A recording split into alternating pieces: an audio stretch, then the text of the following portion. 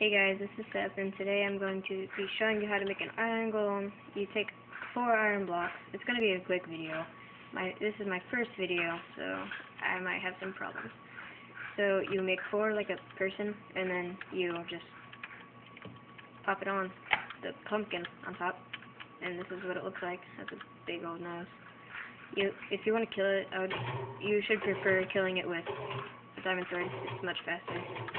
It has a whole bunch of parts, so... Hi. Seriously, go on. Yeah, it sounds great. Oh, and it drops iron. Iron.